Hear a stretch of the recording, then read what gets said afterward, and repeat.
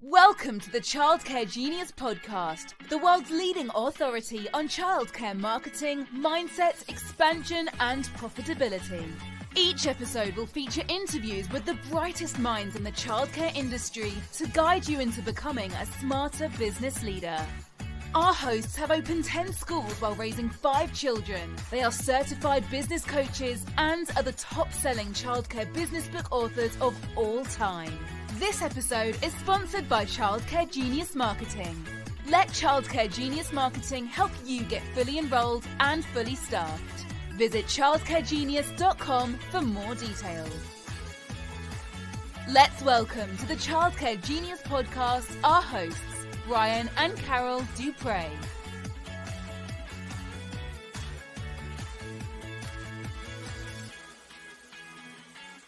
Hi, welcome to the Childcare Genius Podcast. We're your hosts, Brian and Carol Duprey. I want to thank everybody for tuning in today. We just got back from our Leverage Conference in the beautiful island of Jamaica. And we want to thank you for tuning in today. And did you enjoy your Jamaica trip, Carol? Did. We had a good time and had a little incident. I fell and broke a couple ribs while we were halfway through our conference. So that wasn't too fun having to finish speaking at my conference with broken ribs. Still in a little bit of pain, but I'm recovering. But today we are doing a special rerun episode. And so we looked at the most popular episode that we had, the most listens to, the most downloads in all the time that we've done the Childcare Genius podcast. And it happens to be episode 46 and 47. And that's Prerna Richards. And she did a session on child behavior, how to deal with children behavior, and also how to deal with staff behavior that's unacceptable. So we figured we'd combine both of these episodes into one rerun episode, which we're going to air today. And so I hope you get ready for a power-packed episode on how to deal with inappropriate children behavior, which is a big thing. For sure, especially since the pandemic. Huge. Kids are having a lot of issues. Staff are having behavior issues. They're just like big kids nowadays, some of these workers. And so we figured we'd combat those into one episode to help you deal with the struggles that you're having. So get ready for a power-packed episode with Prerna Richards. I hope you enjoy it. So here you go. Hello, Prerna. Welcome to the Childcare Genius Podcast. How are you today? Great. Thank you so much for the invitation. How are you guys doing? Good to see you again. I'm so excited to have you back on the Childcare Genius podcast. You were actually our #1 most downloaded episode. We had you on several months ago, and I wanted to bring you back for a follow-up interview and expand on what we talked about before. And so we're excited to have you back. Thank you. So where are you located at? Dallas, Texas, just north of Dallas. Texas. Wow. And I assume we were down in Texas a few months ago, and they said it gets hot down there. So how hot is it down there today? So it gets really, really hot. July, August, and September, we live in the hundreds. But today is gorgeous. 85, sunny, blue sky. Is beautiful. Wow, 85. We're in Maine, and we're at 92 today, which is unusual for us. So it's weird that we're actually warmer than you. I know. It doesn't happen very often, but we're not complaining because we only get to 90 usually 5 or 6 days a year, and we're already at 90 really? twice. I didn't realize that. The 90s only happens a few times a year. I didn't realize it's 80s are our norm, low 80s even. 70s are our average, 75 to 80. We have the perfect summer. Oh, wow. Yes, we've been to Maine a long time ago. My husband and I did. We loved it. It was so pretty. It was so, so pretty. We went for hikes. We went on the boat. It was gorgeous. It is. And no humidity. So that's why we really like it in the summer. Yeah. So good. Well, good. Well, let's get into it now. So we are excited to have you. So we're going to talk a little bit about what you do with your company. And you deal a lot with child behavior issues. So right now, there's a lot of center owners struggling out there with behavior issues. I mean, it probably you're seeing it all the time, but I've seen it that the last few years it's probably gotten worse and worse. Definitely since COVID. Yeah, I think since COVID, it's gotten worse. So it's probably the #1 source of teacher frustration and turnover. And can you give our audience maybe 3 to 5 techniques to help teachers deal with this problem behavior? Sure. And so let me start off by telling you said, what does my company do? Let me start there. So Together We Grow is the name of my company. It is 5 years old now, and I provide three services, and I'm staying in my lane. That's all I want to do. The first one is teacher training, professional development, which is brain-based and social emotional, brain research, and all about the brain, social emotional. That's my jam. That's where I want to stay. But also for the teachers and the teams, the leading from emotional intelligence, creating teams that work. So all to do with relationships and humans and brains is my track for professional development. And the second thing, which actually aligns with what your question was, that we're seeing increased behaviors, I'm a behavior coach. So I work with schools in person or I work with them online. And you are right. It's not an imagination that we are seeing an increase in behaviors and stress. So, yes, the pandemic has made it worse, but I think it was on a ramp before the pandemic. And I think the pandemic just pushed it off the ballpark with the levels of stress and reactions. So that's the space that I do. And the third service that I provide is those programs that want to go for NAEYC accreditation. I'm a consultant for that. And I break down the pieces and make it doable and manageable. So a lot of my work is done with the behavior coaching. And what I've realized is that brain, behaviors, and learning are connected. These three words go together. If the brain is not engaged, the behaviors happen and no learning can happen. Absolutely not. It just doesn't exist. And, also for the grown-ups, they can't do their best work if you're under stress. Yeah, and there's been a lot of owners under stress in the last couple of years, I tell you that. Yeah, stress and mental well-being is also hand in hand. When we have mental well-being neglected, then our stress goes up and the cycle perpetuates, right? So you wanted to talk about strategies what teachers can do in a classroom. But maybe it's helpful to understand the word challenging behaviors. Let's start the conversation there. I personally don't like this word at all because the grown-up is getting challenged is why we call it challenging behaviors. It's not really a challenge. It's because the grown-up doesn't know what to do with it and the grown-up is getting challenged. And then we start using this word very freely. Oh, the challenging behaviors. But what I'm realizing is that different grown-ups get challenged by different behaviors. And it's a thing with the grown-up. So the first strategy that I think is very, very helpful, if you have young children at home, I have 4 grandchildren at home and I've raised my daughters. So, right, there's children at home, not just in the programs. And so the first step is to recognize your triggers. Because you're getting triggered by it and you're becoming challenged by it, your approach is different to a child. So recognizing that this behavior triggers me. Quite often, when a child is not listening, is a trigger for the grown-up. Quite often, if the child is being rude, is a trigger for the grown-up, right? And when the grown-up is triggered, you're not being effective. So the first strategy is really recognize your triggers and have a plan. So for example, I had a teacher that the other day said to me, this child is driving me crazy, refuses to listen, just being obstinate, defiant, controlling. Like she used all these words, like, this 4-year-old was controlling this person's life and she just couldn't take it anymore. And so I asked her to make a list of her triggers. And the next time we met for coaching, I said, what did you discover about yourself? And she said, I was getting triggered because this child was not listening. I said, okay, the behavior is not going to change. The child is not going to change the behavior. What can change is how you show up for it. And so I said, what did you do? And she says, because I knew that this child was getting under my skin, I had to have a plan, and I decided that I would make eye contact when I talked to this child. I would force myself to get down on the eye level and make eye contact. And the second thing that she did, she discovered for herself, was she was given instruction to the child, and she started asking the child to tell her back, what did you hear me say? And I said, how did it work out? And she says, I did not get triggered. Our relationship changed, right? So when we are talking about children's challenging behaviors, we have to recognize that it starts with us getting triggered. And that's the first strategy if you want to change anything.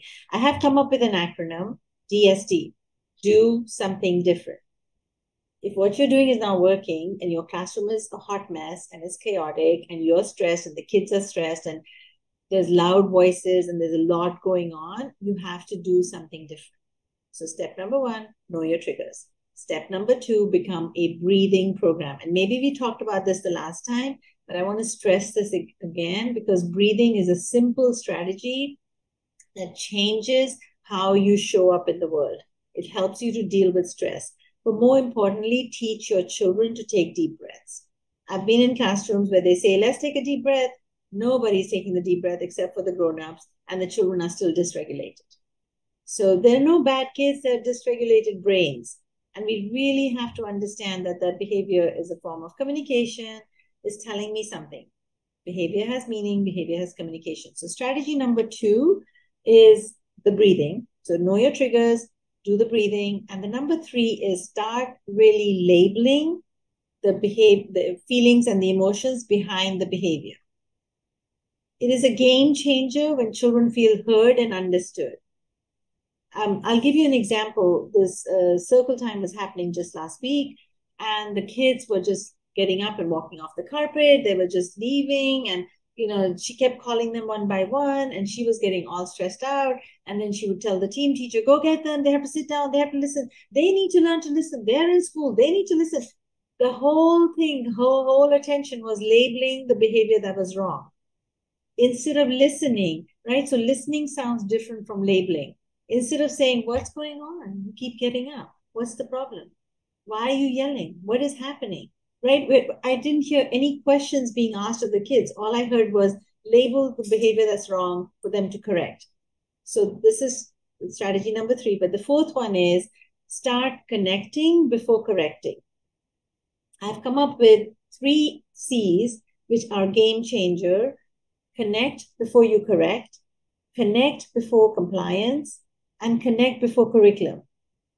Children cannot learn when they're stressed out. Children cannot learn when their behaviors are happening. Children cannot process information if all they hear all day is, don't do this, sit down, don't move, be quiet, stop it, right? It's a recipe for disaster. And quite frankly, we're asking our children to do things that we don't ask grown-ups to do. We're asking them to sit for long periods of time. We're asking them to not move for long periods of time. We're asking them to not respond and be quiet and obedient all day. This little girl was refusing to write the tracing of the letters, and this teacher was getting so stressed by it, and she was so reactive. Pick it up, just pick it up. And this girl is not picking it up, and she's like holding her hand, pick it up. And the girl starts pushing the table, and she takes the Legos and she does this, and she starts screaming and she starts crying, and all of this is happening. But the teacher wants compliance.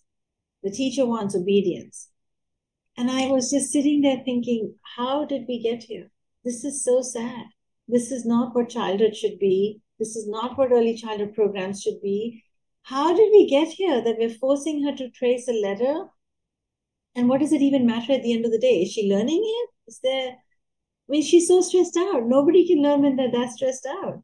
And then the teacher said to me, do you see this? Do you see this? This is why I need you. I'm like, you need to take a deep breath. Like, you're stressing everybody out, right? So children are acting out. So those are the main strategies. Connect before correct. Get to know your triggers. Take deep breaths. It'll help with self-regulation. Self-regulation is a skill that children haven't learned yet. We haven't mastered them yet. And teach them to know their triggers, right? Having conversations, reflective conversations is what I like to call them. After the episode, after the tantrum, circle back with that child and ask them these questions. What happened? How were you feeling? And what can you do the next time? Right? But we're not doing that part. The teachable moment is not happening. We're just wanting to correct when the behavior is happening. That doesn't do any good. The child doesn't learn. The behavior continues. And we just end up labeling the kids. Wow, very interesting. Sorry, that was a very long answer. No, but Oh, that was a good perfect. answer. You had a lot of different topics in Yeah. there. And have you seen a big turnaround in the people that you work with, the mindsets of their teachers change? 100%. 100%. Every school that I have worked with has seen the stress come down and the joy go up.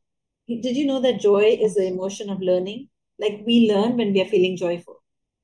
Like it's a game changer. If you can bring joy into your classroom, you will learn and the children will learn, and there will be absolutely harmony between the grown-ups and the teachers. So, yes, the strategies are effective because you change your mindset and you go from inside outside. So, labeling doesn't work, but listening works. Correcting doesn't work, but connecting works. Right? Children want to be seen and heard and understood. When they don't feel seen and heard and understood, they act out. They're not able to tell you, I'm having a bad day. Their behavior tells us, I am having a rough day. So, how should we address the children's behavior with the parents, and when should we get them involved? Such a good question. Such a good question. So, I have two parts to this. One, not all parents have the bandwidth to take on more stress from the school. They are not capable of having the teacher tell you every single day that Henry acted out today, Henry hit today, Henry kicked today, Henry bit today. And what I'm realizing is that sometimes we expect a lot more from our parents and we don't give them grace. So my advice is if the parent is willing and is able to help you, partner with you, then by all means it's going to be more effective. But sometimes with some families, you have to recognize that this family is not able to partner with me. They are not capable of partnering. They're living in their own survival brain. They are overwhelmed and they're barely surviving. They have no more to give. And so we have to meet them where they're at, right? And so then recognizing that all I can do is when you're with me in my program, I can do things differently to manage the stress when you're with me. I have zero control when I send you home. And maybe the cycle happens again at home and you get trauma at home and you get abuse and neglect at home. And because your parents are stressed out, you absorb the stress. I think there's wisdom in recognizing, can this family work with us or can they not? So that's part one. Part two is, if the behavior is harming other children, like you are actually harming other children, then we have to address it because it's a safety concern. It's not just compliance concern that this child is rude to me and this child doesn't listen to me versus this child is beating up somebody and doing a chokehold to somebody and biting some, like, safety comes first, right? Our first most job is to keep children safe when they're in our programs. So if it's a safety issue, I would have conversations with the parents. I would document it. I would have it listed that, this is our policy. Look at your policy, your challenging behavior policy. What is the escalation process? But what quite often happens is we have a policy that we don't implement. So we don't follow the steps. We're not documenting it properly. We're not keeping the parents in touch properly. So if you have a policy, is it being implemented or is your staff abusing it? Is it being used for every little nitpicking thing? Or is it used for big safety concerns, right?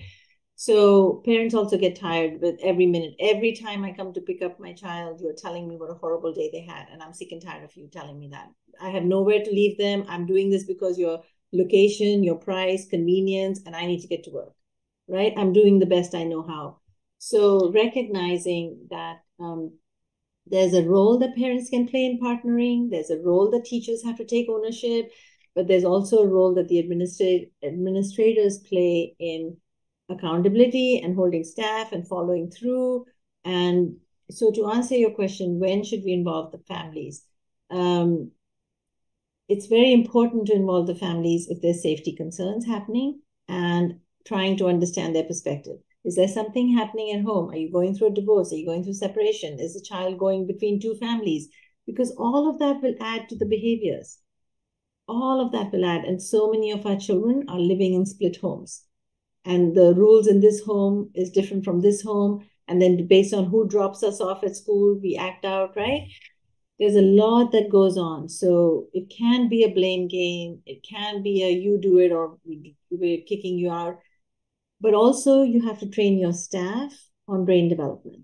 You also have to provide the right resources for your staff because our staff are not trained to deal with trauma, abuse, neglect, stress, and then they are bringing their own stressed brain into the program, right? So there's double whammy. The grown-up has a trauma brain, the child is coming from a trauma brain, and now we're clashing.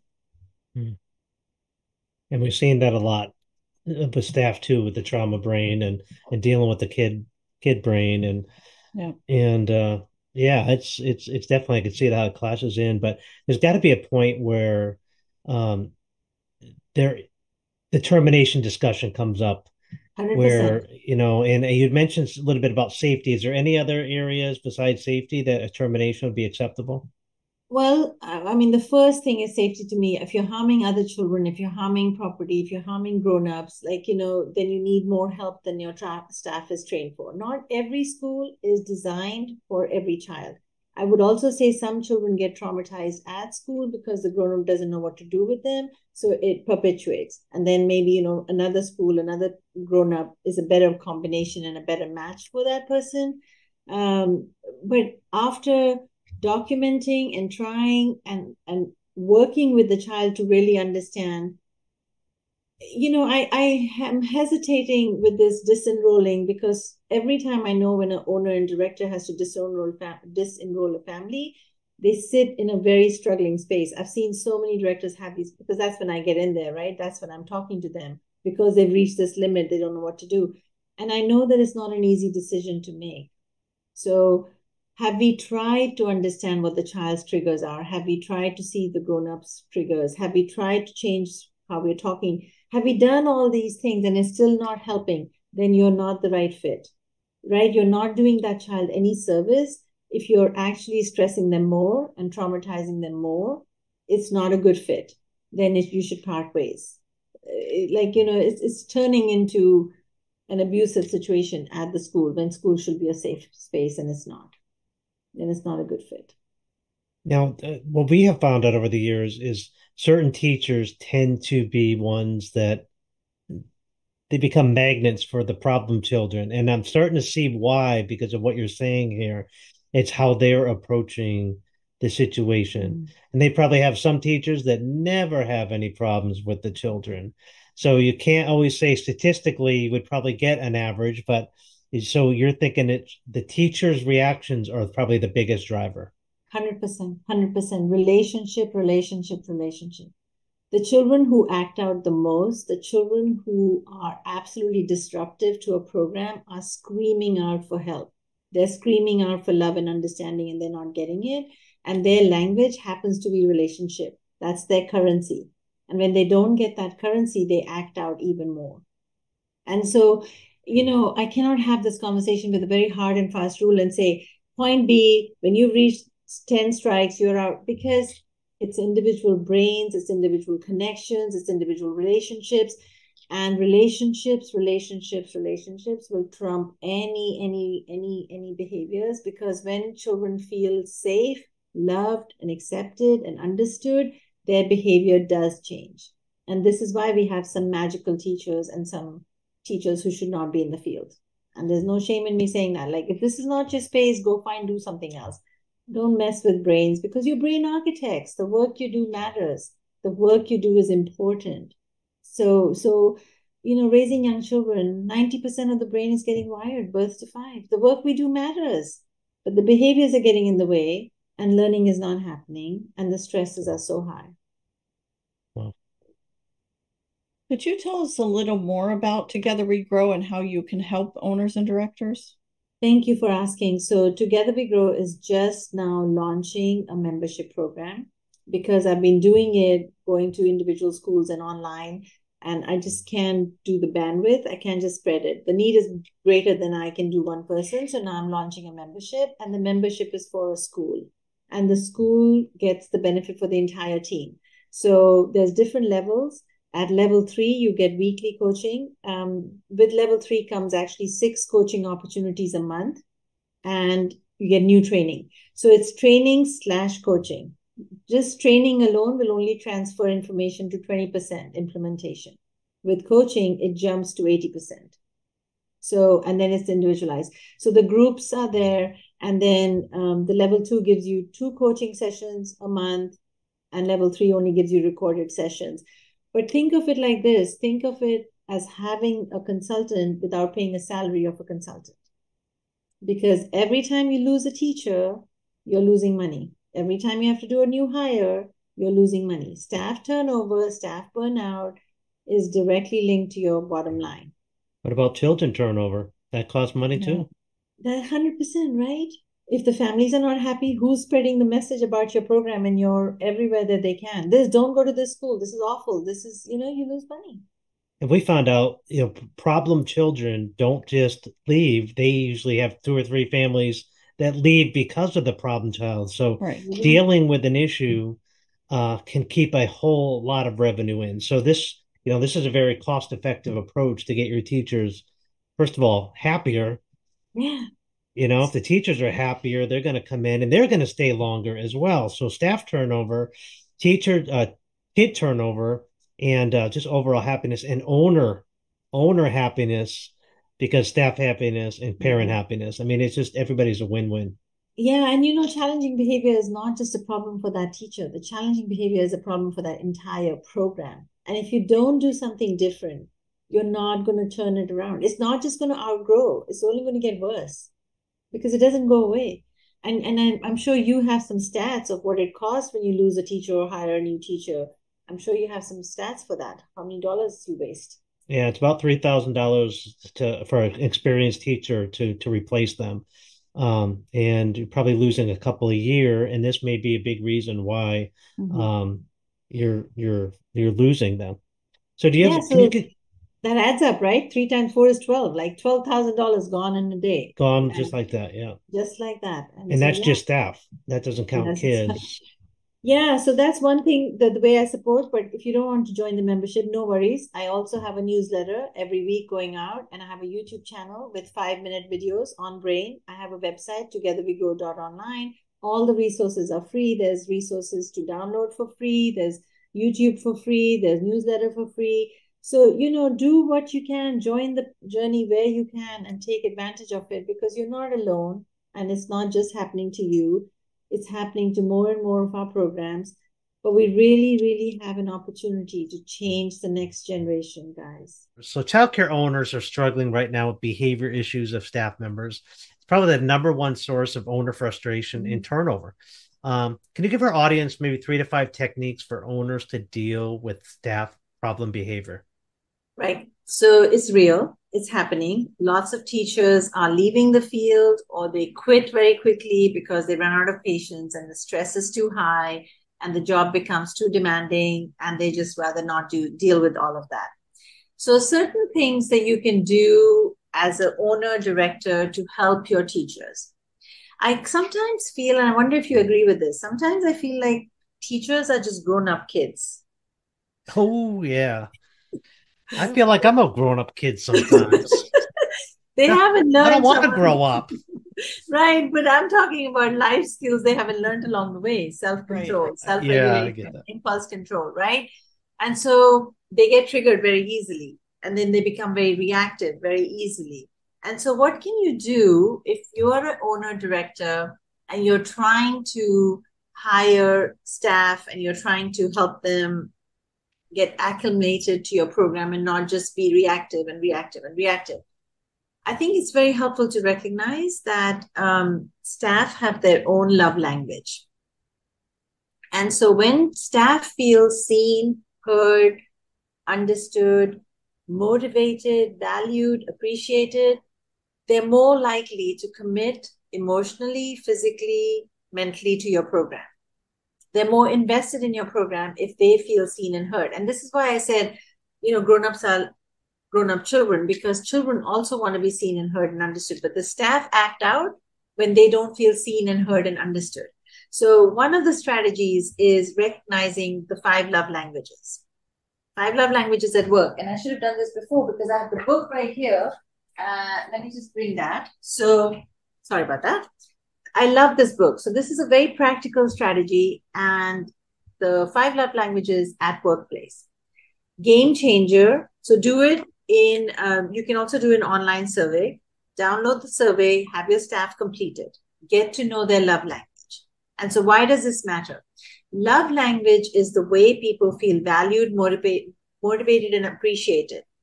You know you want your staff to feel that, but they are acting out. So the way staff act out, let's break that down. Staff might act out by pushing back on policies. They won't enforce policies. They may not turn in lesson plans on time. They may be tardy. They may dress code may not happen. They may not follow procedures and policies, and they may be attitudey, and they may be gossiping, and those are the ways that grown-up act out. And I really feel like the grown-ups acting out that way is a sign that they're not feeling seen and heard and understood. So just like the dysregulated child, the grown-up is dysregulated, and they do all this drama to get attention. And the best way to give them attention is to understand their love language. So download the survey, have them completed. Once you know their love language, implement it.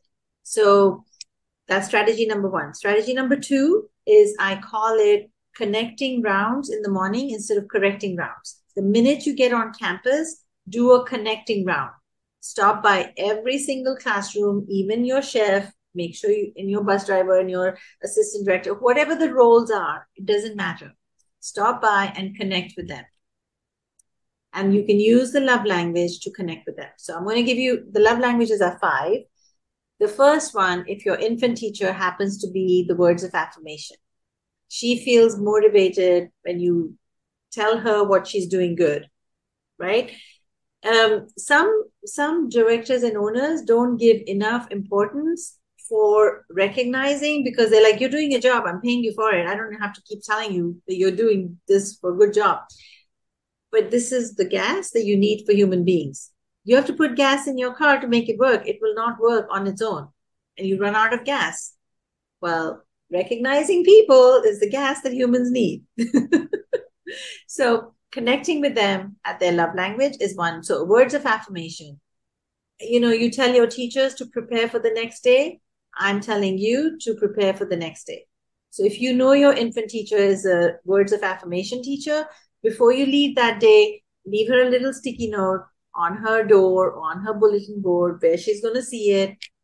And on that bulletin board, write very specifically, thank you so much for spending time on the floor with the babies. I know they were tired and you were so patient. I appreciate you.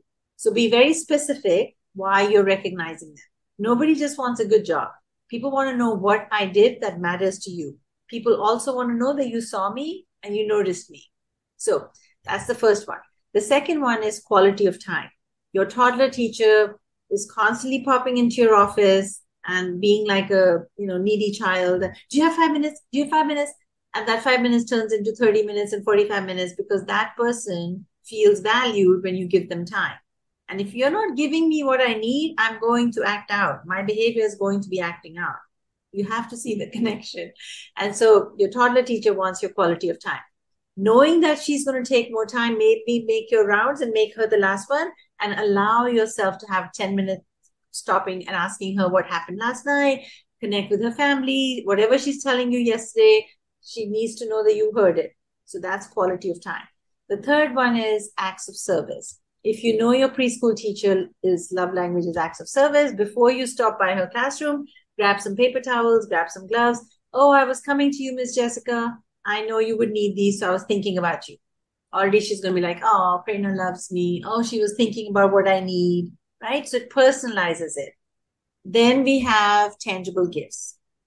Go to Dollar Tree, have a stash in your office, have some note cards, have some candy bars, have some lip gloss, have some hand lotion, whatever it is, Dollar Tree stuff, have a basket ready to go.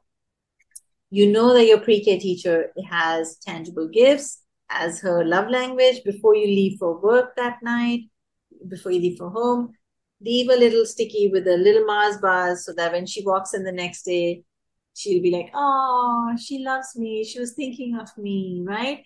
And the last one is physical touch.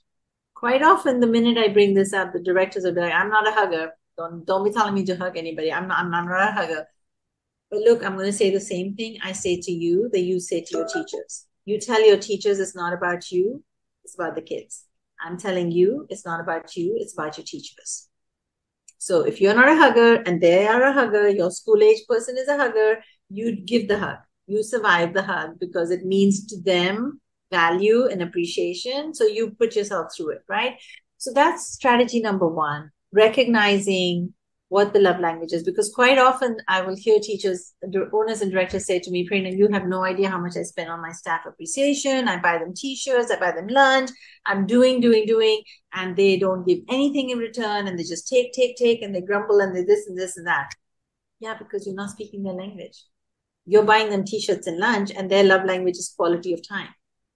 And so they don't value it. So you're wasting money and you're wasting your time because it's not resonating with them. So that's one thing.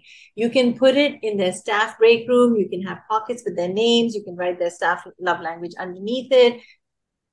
You have to recognize that if your staff are stressed out and reactive and explosive and attitudey, you have to change your social culture.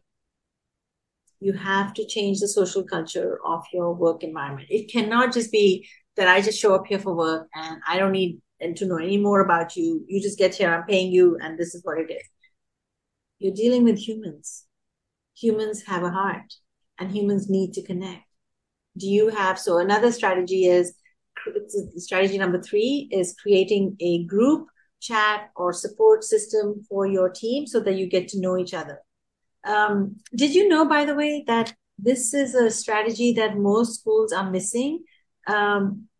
What they found out was from a survey that people are leaving because they don't feel like anybody's investing in them. People are leaving because they don't feel like, and nobody tells them what to do. You just get hired and you're a toddler teacher and here's your classroom and I'm giving you the t-shirt and you're good to go and these are the logistics and here's how you do this. Mentoring is the answer. They don't feel valued. Yeah. Say that again. They don't feel valued. Yes, they don't feel valued, but also they don't feel like you're investing in my professional growth. And this is a great way to empower teachers who are doing the good work, who are already invested in your program. If you have an amazing person who knows how to do outdoor play extension, make that person a mentor for somebody else. I really see this in you. I would love for you to help so-and-so. They feel like, oh, you're noticing what I'm doing, right? So it's about investing in people and helping them to feel like they belong. Do you know people are less likely to leave your program if they feel like they belong? Belonging is an emotion. Inclusion is an emotion. We have to feel like we belong. So the way you make them feel belonged is you speak their love language, you create internal groups where we can have mentoring set up and, we can support each other, asking them, you were looking like you were having a hard day. I heard you down the hall. I heard your voice yelling all the way. The reason I bring this up, and this is strategy number 3 or 4, I forget. The reason I bring this up is your silence is your permission. If you're not observing in your classrooms and you're not giving them feedback with what you're okay with and what you're not okay with, if somebody's yelling at a child and you hear that and you ignore that, the message you're giving is, yeah, this is how we do things here. Yep, we say it all the time. Silence is acceptance. Yeah, silence is acceptance. Silence is your permission. Silence is also, ignorance is bliss. Oh, I didn't know I couldn't say that. I didn't know you didn't like my attitude. Quite often, here's what's happening. The owners and directors are in a scarcity mindset. I can't talk to you. I can't fire you because I'm desperate. I need a breathing human being. You're 18. I'm just going to pretend I didn't hear that. Yeah. Guess what, guys? This is only going to make the stress worse. This is going to make the behaviors worse. When that teacher going to infect the other teachers too. Yes, because then it's unfair. Yes. And so is getting away with, and you're holding me accountable, and I'm your reliable person. Not cool. So, accountability is a big part, and accountability is not a bad word. And you don't have to have the scarcity mindset. If you are an owner, you have created a business, this is your legacy, right? You have to raise the bar, but you also have to recognize that stress is real. And when grown-ups are stressed out, they're reactive instead of responding. So how are we allowing teachers to take care of themselves? What resources and supports are we providing for our teachers to take care of themselves so they can take care of the others? You can't pour from an empty cup. You just can't. It doesn't work. And the work we do is stressful. The work that we do is important. The work that we do is meaningful in early childhood. But if we don't take care of our team and we just expect them that I'm paying you for a job and you better get on with it, and if you're not, then I'm going to dismiss you. Even the owners and directors dismiss teachers if they butt heads with them or clash with them. They dismiss them too. They write them off.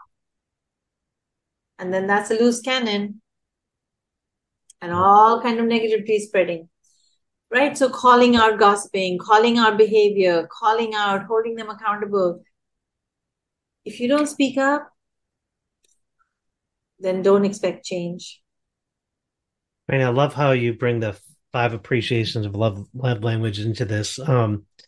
It's great in a marriage too, because we use it.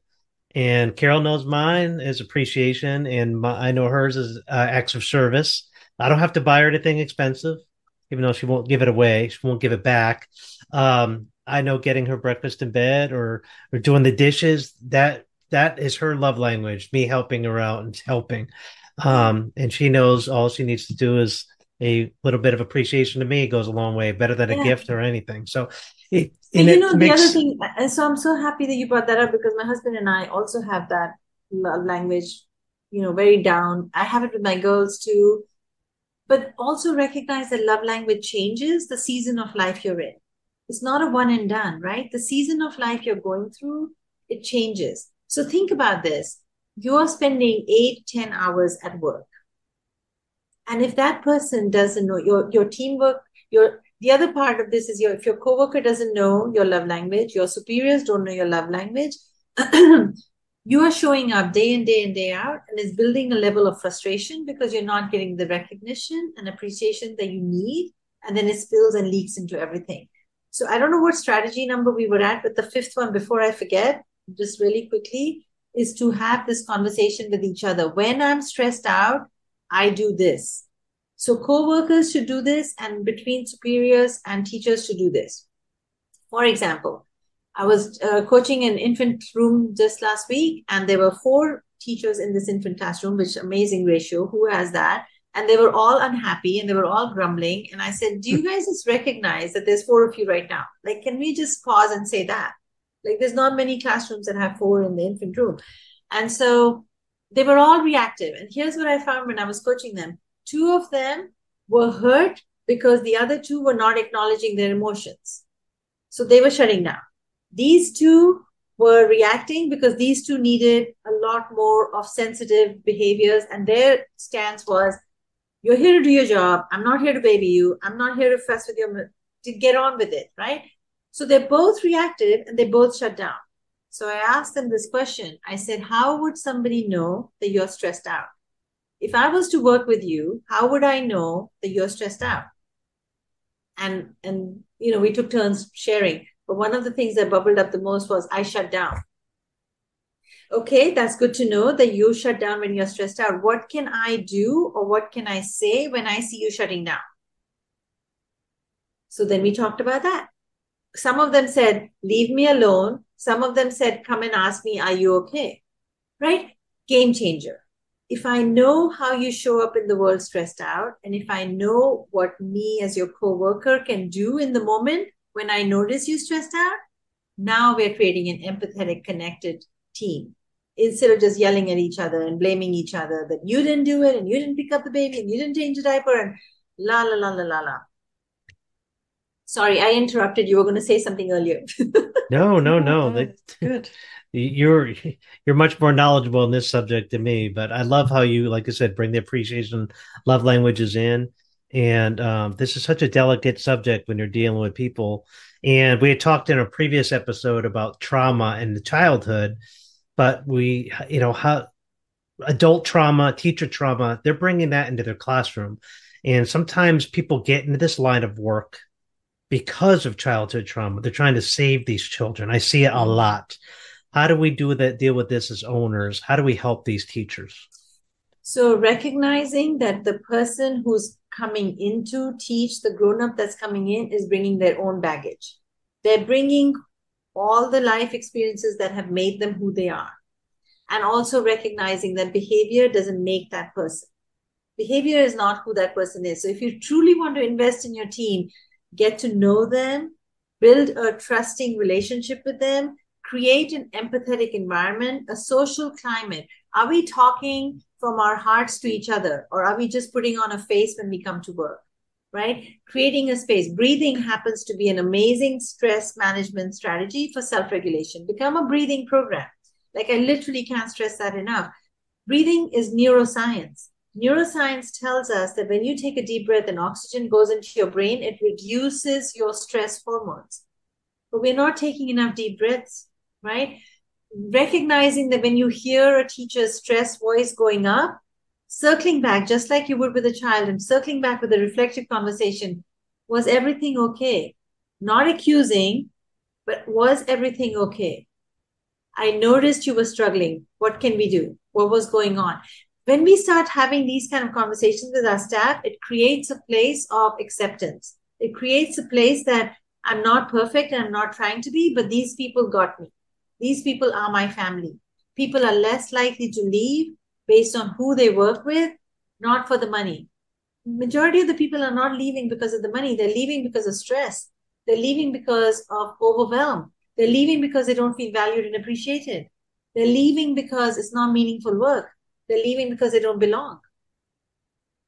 Now, what point did these behavior issues get to the point where we should terminate the employee? Great question. Great question. So you must have policies and procedures written very specifically that, the first warning, verbal talk, write up, and then we're suspended, and then we are terminated. If you're spending energy, time, effort, and money on anything, energy, time, effort, and money, if you're repeating to the same person, if it takes time to have these back and forth again, we've already talked about this. We've already talked about something is not clicking. Something is not working. Is it your policy? Is it your accountability? Is it your follow through? Is it your unfairness? Do you hold some people accountable and some not? Right? Owners and directors have a part in this. So with all of that said, having clear procedures that you're holding across the board. If it comes to a place of, so everybody's guidelines are different. Personally, for me, if you're disrespectful to children, and if you're mean to children, if you're harming children, you will have no place in my program because the work is too important. Tardiness and dress code and lesson plans, I will work with you. But if you come across as a mean, evil person, I'm going to use this word evil, and you're traumatizing children by your voice and you're controlling them, then I don't have patience for that, right? So you have to recognize what is your guiding principle? What are you standing behind? And if that line is crossed, then you don't have a place in this and we will manage. But don't come from a scarcity place of, oh, but I'm so shorthanded and, oh, I saw you being so mean to that person, but I'm just going to pretend it didn't happen because I need you. Yeah, agreed. And I see a lot of owners doing that now. We do. I know. I'm seeing it too. It's a sad thing because, again, let's forget 90% of the brain is getting wired birth to 5. We are impacting a generation. Yep. We're impacting a generation. These kids are going to grow up. This is in the next 20 years, they'll be running the country. And if they have not been given, and the grown-up can't give what they don't have, right? So take care of you. Do you need to get one of the teachers in that infant room that I was coaching, she even started crying and she said, I'm going through depression and I have so many things and my boyfriend left me, la la la la la. I said, I understand that, but then you need to take care of you. Go to a doctor and get your prescriptions. You cannot do this work that is demanding if you're not okay in your head. You got to take care of you, but don't make that an excuse to ruin the next generation because you're not okay. It's not fair to the kids. Right. They have, we're the best part of a lot of those kids' day. Yes, They can't be traumatized at work at the daycare when they're traumatized probably at home. Yes. A lot of children don't have the best home life. We always tell our teachers that we're the best part of most of our or a lot of our children's day. We have to make sure it's a positive experience at all times. And right. not only that, sorry, go ahead. No, I was going to say it's happening. Trauma is happening in our classrooms. This is the honest truth. Sadly, our teachers, some of them, not all of them, it's not in every classroom, it's not in every program. But if you're listening, if you're a director and owner, I really want you to take stock of your team and pause and recognize, is everybody in my school showing up with kindness and compassion towards children? Let's just begin there. Not even a lot. Let's just begin there. Agree. Did you want to add that? No. Could you tell us a little bit more about Together We Grow and how you can help owners? Thank you for asking that question. So Together We Grow provides 3 services: professional development, behavior coaching, and NAYC consulting. And the behavior coaching is needed more than just the training. So I have a membership starting that it's designed for schools and it's for your entire team. So if you sign up as a school, your team, everybody gets a training. If you join live, you get a certificate, you get coaching access. There's options of level 3, getting 6 coaching options every week and 2 more a month. Or if you come in at level 2, you can get twice a month. But the point is that you get the knowledge of the brain, and then you get the coaching strategies to change and implement. And then you have the accountability piece. So this membership piece is really a virtual community village where I'm trying to create a safe place where we can talk about stress, we can talk about trauma, we can talk about behaviors, and we can show up in an empathetic, compassionate way to support each other. And it's cheaper than you think, and it's like having access to high quality consultant without paying their salary. It's probably 1 or 2 of your enrollment salary, enrollment tuition, and you could have access and help, right? And a game changer. My goal is very clear: taking one program at a time, one classroom at a time, from stressful to joyful. That's what I want to do. How do they reach you, Prerna? TogetherWeGrow.online, and there's a contact form. There's a YouTube channel with 5-minute videos all about the brain, but recognizing that behavior is telling you something. So if your behaviors from your staff are not jamming with how you would like to run your program, let's do something. Let's help them. Let's help you. That's awesome. We will put this contact information in show notes. And we have you as an adjunct professor on our Child Care Genius University. So you're actually a staff member. You work with our coaching students, and you do an amazing job. We wanted to say thank you for all you do. Thank you. Thank you. I appreciate your platform. I appreciate your membership. I appreciate the work that you're doing. And, programs are lucky to be in part of your program because they're getting resources and they're not alone. And you're creating this safe space for them, and you're guiding their businesses and financial and marketing. And I've seen all the services, all the coaches that you have. It's amazing, amazing services. So thank you. Thank you for. Well, we enjoy partnering with you and helping the behavior side as well as the business side. But without the employees in good health, then you're not going to have a business. So you gotta take care of them so they can take care of you. It goes both ways. 100%. 100%. Well, thank you so much for your time. Enjoy the great weather down in Texas, and we'll talk to you soon. Thanks for coming on the podcast. Thank you. Bye.